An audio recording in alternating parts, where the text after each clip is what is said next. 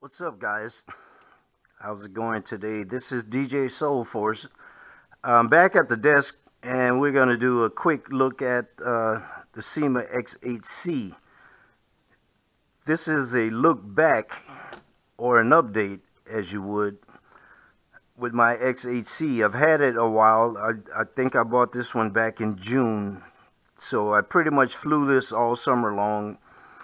And I just wanted to give you guys a quick update on how well it's doing. I don't like to review quads that are brand new right out of the box. You want to hear about them after you've flown them a while. They all fly pretty good out of the box. How does it handle and perform after, let's say, flight number 20, flight 30, flight number 35? With this guy, I didn't count the flights.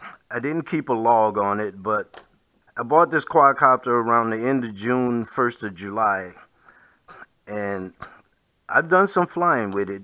You've seen the videos in the past. I had the prop guards on. I've taken the prop guards off. I put the SJ4000 cam on it. I put the run cam on it. And now my go-to camera for this quadcopter is the 808 keychain camera. I do have a homemade anti-shock device that I use when flying this quad.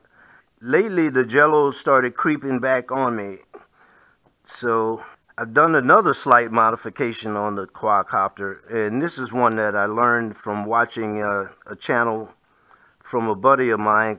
Cockpit View 777 suggested that after a while the Syma X8-C will develop play or space between the propellers and the motor mount. Of course, if there's any movement or free movement in your propellers, that's going to generate jello. What Cockpit did, he suggested add another washer. Under these propellers is a metal washer that fits right inside the shaft. There was just enough room in there to add a second washer. And these are real tiny washers, and they're very flat.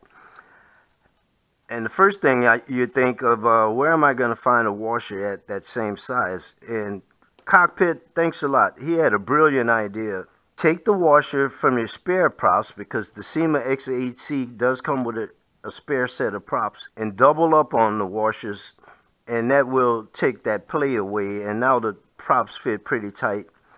And I took it out and shot some video again with the 808 keychain camera, and it came out pretty good. So we're going to take a look at that video.